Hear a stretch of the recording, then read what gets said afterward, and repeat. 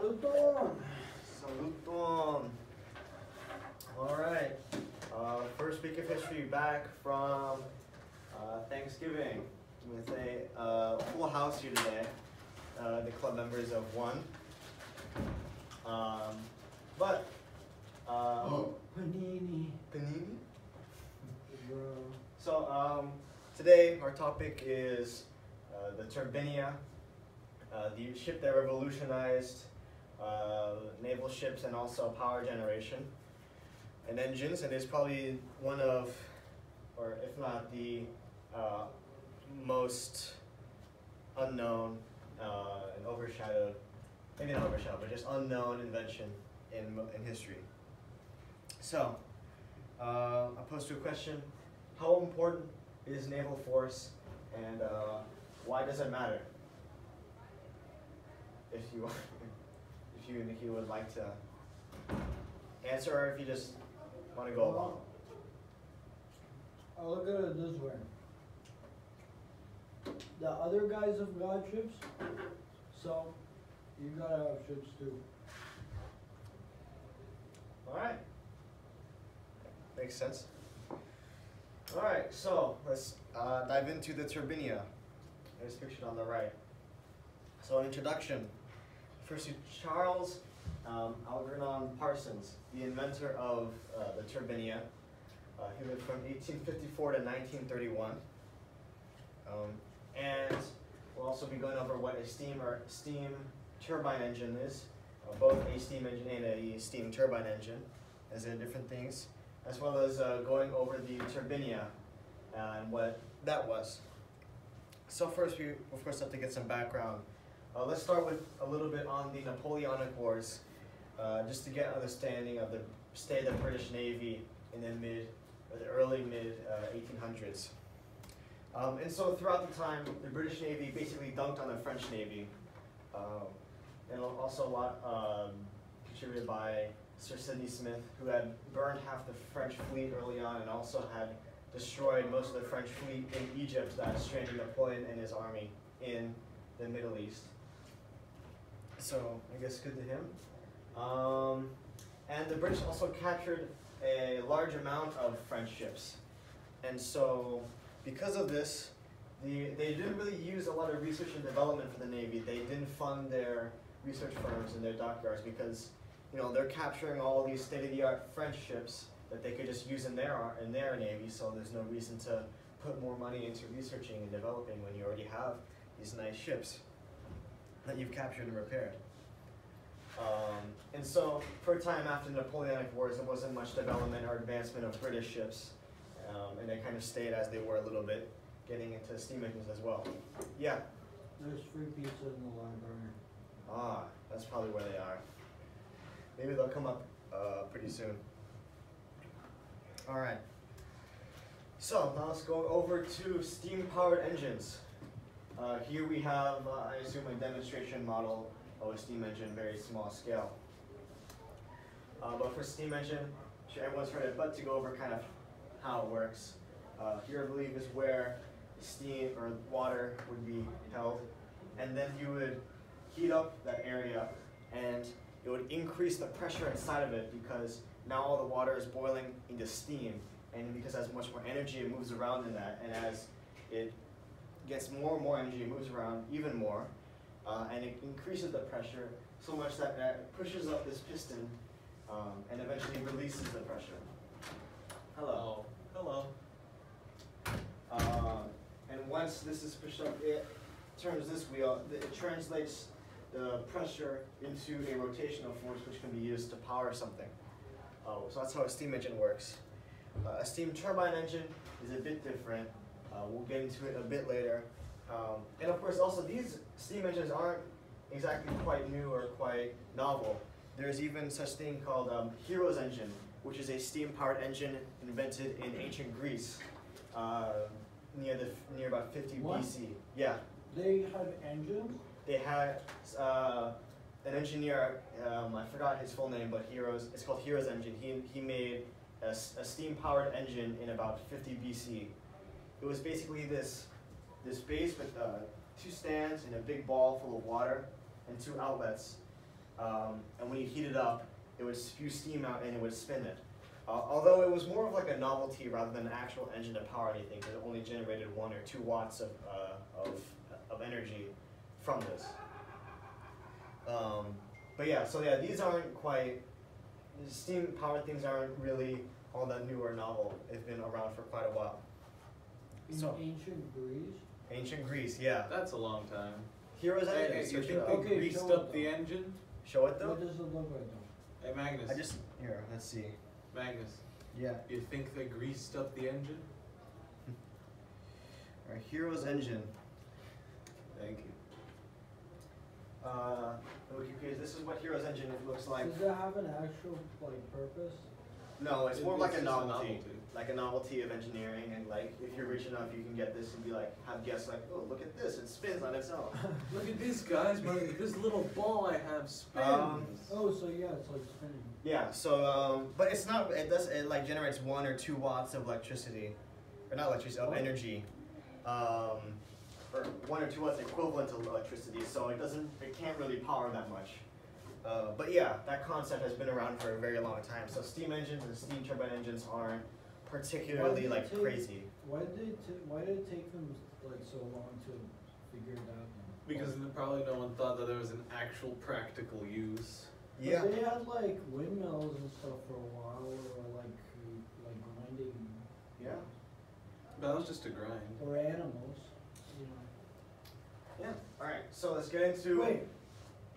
So they knew, like, people knew that this was a concept of like something moving from steam Mm-hmm. since ancient Greece, and it took them until the Industrial Revolution to figure it out. Yeah.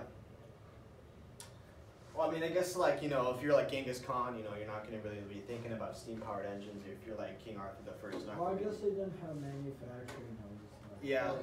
We also have to think about uses. Yeah, that's true. What do you mean uses? There's plenty of uses, like, But back then, were they practical? Yeah. they were farming, like just replacing draft animals that were used for everything. Yeah. All right, so let's look into Parsons. He was a son of an earl. He was homeschooled, and he actually attended Cambridge University. Son of an earl. Mm-hmm. So was he homeschooled or did he attend Cambridge? Well, he homeschooled for like most of his childhood and teenagers, and then he was able to go to Cambridge University for his advanced education. And from then he was an apprentice engineer at Armstrong. Later, the famous Vickers Armstrong that constructed tanks and guns for the British in World War I and World War II. And then he also bought a telescope factory. I believe this might be one of them. And so he also became a very famous astronomer. Not very famous, but he became a well-known astronomer in the field of astronomy. And he was able to manufacture and build and sell many of the world's telescopes. And also for a brief period of time, he was the president of the Royal Society, which has people like Stephen Hawking or Sir Isaac Newton, great scientists and engineers of the like in the Royal Society, and so which Parsons was president of for a small amount of time. So moving on, he had, so again the steam, even steam turbine engines was not really new, but there wasn't really a practical use that was found for them. But Parsons had developed a practical steam turbine engine, and decided a ship was its best use for demonstrating how well it worked. And so, and again, with the usual steam engine, you have the piston and the steam that push up the piston. And so that had to be translated into rotational energy to power a ship. And also when the piston... Expansion Yeah. engines. Yeah, what are you doing? Food.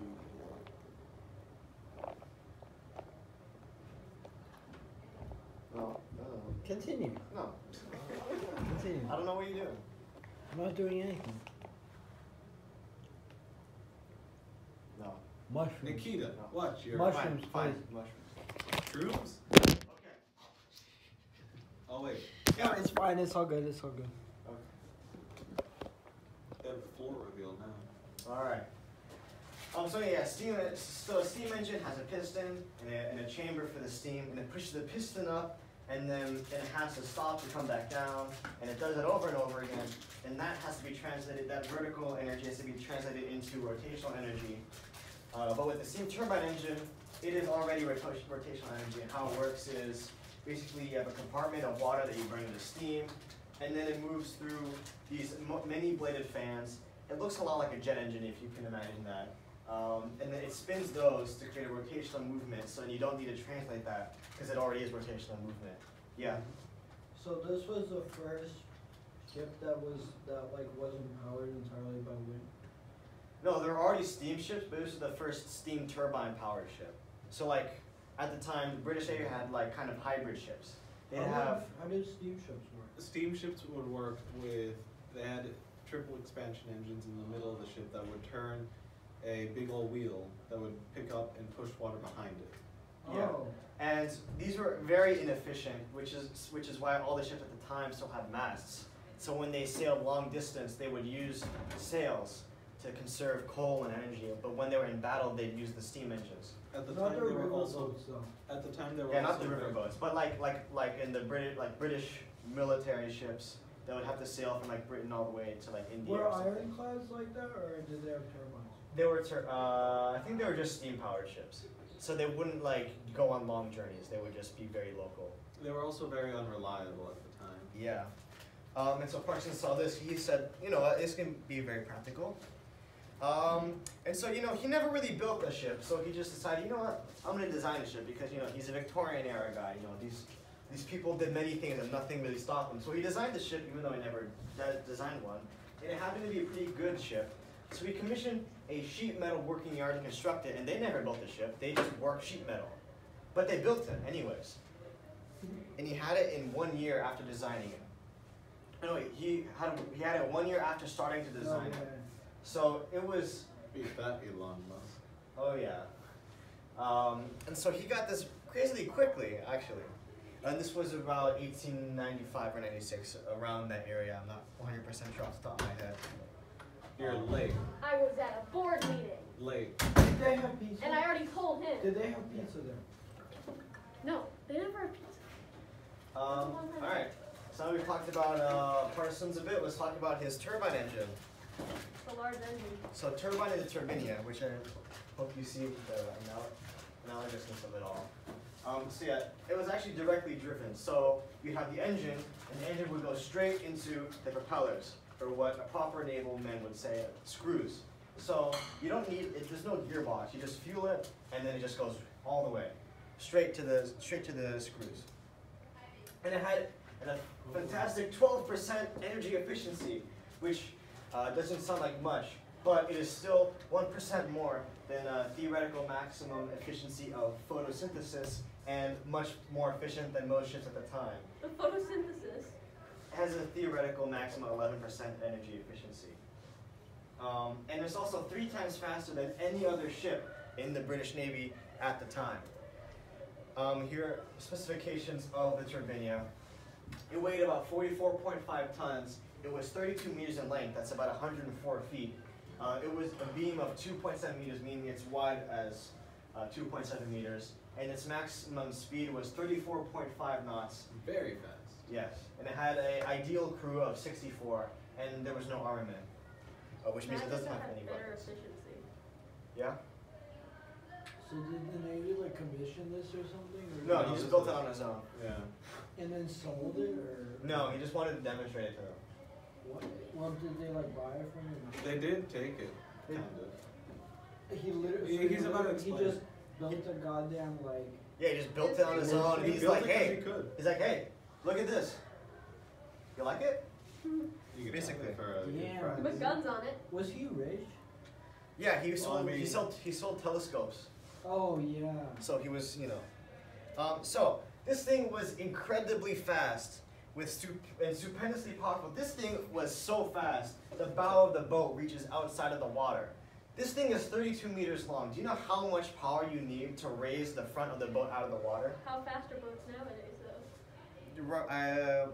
I'm not sure They're exactly. not that much faster. Even you see in this, you see the screws, they're angled downwards because originally it was straight forward and it would rise too far up and it would lose energy. So he had to angle it down to keep the bow straight, but even still, the bow would raise above this. And this was still so fast, it was difficult to shove in coal fast enough to keep the current speed. Wait, so did he like build it on his own, or did he like hire people to help him build a boat? Yeah, he hired a sheet metal working yard. And with this immense speed and power came a new problem that has never been seen before in the Navy. Cavitation. Something called cavitation, which you might have heard. And this is a machine he built on a smaller scale to photograph and document what this actually is. This is like a small chamber with a small screw. What's cavitation? He's about to explain. Oh. Yes. Thanks. And so basically what cavitation is so like let's say we have water, right? We have 2 bits of water here. And the propeller blade in the middle. Yeah, okay, and it's just sitting here, and it's all fine. And then a really fast boat comes in, and the propeller splits it between them. Now, because of the angle, it creates a really high pressure on this water. And so there's so much pressure here, but you know, water isn't very compressible, so it resists and it pushes back on the propeller and it pushes on the boat, which is what you want. But on the other side, it is extraordinarily low pressure. So low, in fact, that the water actually boils. Not that it's actually, not to confuse it with like it's being heated up. It just goes from liquid to gas. Like how you know if you go on top of a mountain, it gets easier to boil water. And that's because it's so low pressure that it just boils at the current temperature. And so then gas forms in the water, and bubbles go out. But it's more likely that these bubbles form on an actual surface, so they form on the back of the propeller blade. But Which once slowly chips away at the propeller. kind of, and what it does actually is the gas then because the pressure normalizes, the gas has to dissipate and turn back into water. And so with these bubbles on the propeller, instead of just like closing down, what it'd do is it would go straight down the middle really quickly. And what Parsons found was this would actually damage the screws, and it would be so hard that it would dent or even crack the screws because of how fast this cavitation was. And so from this, he had to completely redesign naval screws to ensure the perfect angle, to get the most performance, and also not have these screws be damaged by cavitation. And so he did this. And no longer was the propellers or screws affected by cavitation at all. What did they do to fix it? Huh? Just replace the propellers. Yeah, they'd have to replace the propellers. So But they didn't find a solution, they just treated the problem? well, they did. What was the solution? Well, it was to change the angles of the propellers and the different curvatures of it so that it's more resistant to the damaging of it. Oh. So it was no longer damaged after he had tuned it. And so now it was finished, everything was tuned perfectly, and so now he just had to show the British Navy.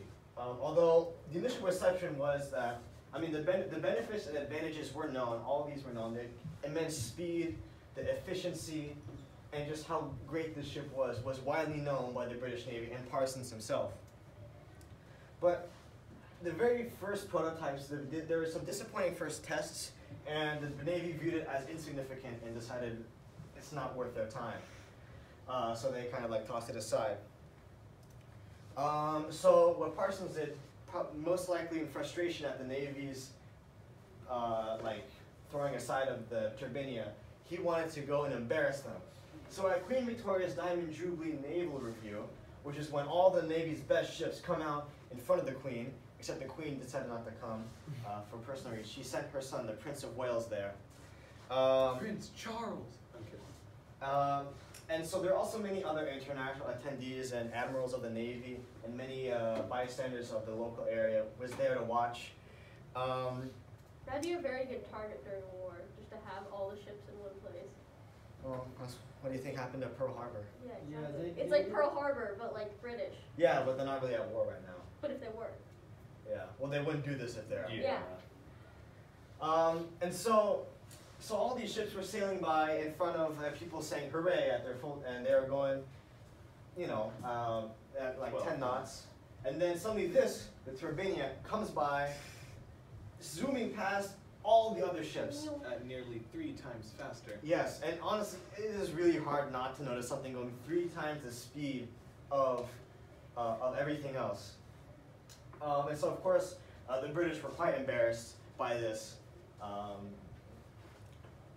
Because, of course, if your ships can go 3 times faster than any of the enemy ships, then of course you're just going to win. You can maneuver around them, and there's nothing the enemy can do about it.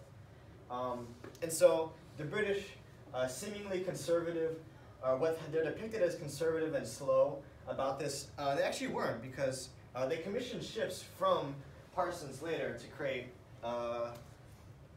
With this riveting display, the Naval Review, Parsons was commissioned to construct 2 steam turbine destroyers called Viper-class destroyers, which were also fast, and also still have the bow outside the water because of how fast it is, but also now have guns and torpedoes on them to fight in a war. Were they ever used? Maybe. I'm not 100% sure on the 2 destroyers that were used and if they fought World War I. But by 1906, every single ship that was to be constructed now was to be with a steam turbine engine. And by 1914, every single ship in service in the British Navy was run by a steam turbine engine. And so thus came the dreadnought. Quite literally, fear not, dread not. Also built with a steam turbine engine, and it rendered the world's fleets completely obsolete. Nothing is faster than this ship. Nothing was as powerful as this ship. And nothing could penetrate the ship's armor. Nothing actually, and everything was under range at the ship. So anything you threw at this would be blown out of the water. Look at these huge guns. These are 12-inch guns. 12-inch guns. Can you imagine things being... That can blow your face off. You Yeah. can blow more than your face off. A little more. And this was built in 1906, and for 2 whole years, this was the best ship in the world until the Germans built their own. What was that one called? At this point, all these kinds of ships were called dreadnoughts. But another innovation of the steam turbine engine was, since these ships, the old ships had masts blocking huge amounts of space. Now with the steam turbine ship with hugely more effective energy use, they didn't need masts. So they got rid of them, and they were able to get these big guns and these big things and more deck space. They're 12% efficiency. That's still a lot, you know. It is, but like it's There's still- probably a little more than just 12% if we're considering the fact that it rendered the world's fleets obsolete. For what it's made for, I think. We'll see. Yeah, no, I'm just saying. It's kind of fun. Magnus? Yeah. What do they still have a mask? For radios and for... No, they're probably like observation. But I don't really know. But like, it kind of looks like it has but the... that's not gonna like sail really. Masts would have like 3 masts usually. That's and old like ships. your aerodynamic. 1 or 2. You're not. There's There's no real issue with It aerodynamics. looks kind of ugly, to be honest. I kinda think Yeah, it's a dreadnought. The I think mask it looks doesn't... cool. Or ships The aren't made mask to look doesn't pretty. feel like it I all. think it looks Well, this was in 1906. Okay, this was at the same time of the Jungle. Okay, this is When? The jungle. the Jungle, the book. the Same book year. you're reading. Yeah. Yeah, this actually could dread not. Didn't have to fear. Like the hairstyle? Yeah. What? Yeah. Oh wait, no. So yeah, and even still, the effects of the steam turbine engine are felt to this day. Nuclear power plants, nuclear reactors, they're powered by steam turbine engines. They basically boil water with energy, and it goes through a steam turbine to then generate that energy. So even still, Parsons' invention affects us to this day, even in electrical generation. Wait a minute. Yeah, But dreadnought means not to dread, no? yeah, Yeah. fear not, dread not, yeah. That's what I said. Forgive me. So yeah, that's it. These are my problems. Okay. Okay, I see your APA 7th edition citation. Because of your request, Nikita. So this is the I actually- I quoted Parsons here. I You quoted used. Parsons? Yes, I read Parsons' works. I You read- can still I read see Parsons' some- work. You can still see some old Older designs still around today. So yeah. Okay, this is good. You improved. Improved. I'll try and keep this up every week now. Yeah, you better. We're gonna remove you as head of history club. All right. I'll tear down the entire club before that happens. I'm kidding. All right. Of course, Jets. for next week. Jets. 3 members. Please don't all vote 1 for each. You know, I was always Guys, I think confused you should about vote one the. for each. I was always confused about the spice trade because Britain literally Spice trade, like, mice trade. I want sub- Jets. I also want Jets. Britain literally subjugated India for like years for their spices, and yet their food is still bland. Yeah. That shit. Yeah, of course Wait a minute, where's Gordon Ramsay from? He's from What? Great England. Britain. So England. what? That makes no sense. What It is? does. You just said He that went all to their France food is really to bland. be Yeah. a... His food is bland. Is it? I don't I've know. never. I don't know.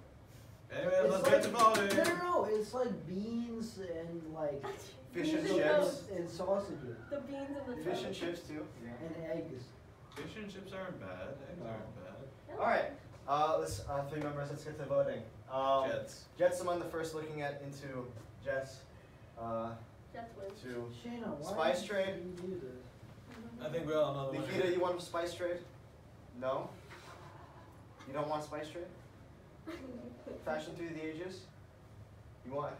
Oh, I'll vote for that. You guys want? Shayna, you want to vote for fashion through the ages? Yeah.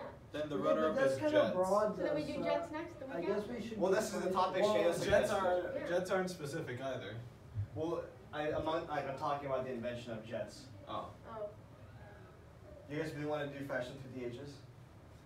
I feel like Magnus wants to do it. It was up there last week. Well, because Yeah. Shayna, and you guys Maybe kept voting Shayna- for it. Oh, Shayna, that's true. you want to do fashion or a spice trade? Fashion. Well, then like, what will we like spin the wheel or something if each one gets one vote? Yeah. Oh my God. Okay, Yeah. I'm Spin the on going here, wheel. come on. spice trade then. Okay. wheel. Oh my god. I'll Are we I'll doing create. a recount? Stop the count. I'll do a Discord. I'll do a vote on Discord. It's gonna be Jets. If you do it on Discord. maybe. But Yeah, I you're think not- it's spicy because the Dutch actually was really powerful in the spice trade. Like they owned a lot of the spice trade throughout. Question. Yeah. You're Dutch. You live in the Netherlands, correct? Yes. So why is it not called Dutchland? That would make more sense. Where did they get Dutch from Netherlands? That does It's not just make the sense. kind of people. Well, How I does- don't know. Where does that come from? We live in America. We are Americans. That makes sense. Well, Like, right? technically, Mexicans would therefore be American as well because Yeah. Mexico's in North America. But this is the United States. But Mexicans are Mexicans. Yeah, but they're also considered Latinos, which is basically like the But no rest other of the country in continent. North America calls itself America. But then Canadians are Americans. But they're Canadians. They named their country Canada. Oh well. We named our country after the continent. We're not that original. Well, it's called the United States of America. Yeah. So we're not all American. Yeah. Or United States. We're in the United States. Plus, like, We're not United Statesians, though. Well, yeah, because that's not our defining. Exactly. That's my point. Where did Dutch come from? Like, where's the origin of that Well, I word? don't know. Because Look it up on. Because that's what their people are. If you're British, you're from like No, but listen, Well, listen. I They were kinda gotta conquered. hit They the were road. they were owned by the Spanish, and the Spanish called them Dutch. thank you. They liberated themselves. Why Thank did you, they call them Magnus. Dutch? Where Because did that's that just what their people Where were did it called. come from? I don't know, they ask call the them- Spanish. What do they call themselves? I don't know the Dutch. Maybe I'll make this its own section in the spice Just trade. the Dutch. No, I think you should have like one Okay, section well. that's like a bunch of mini sections for all the stuff that doesn't warrant a 40-minute discussion.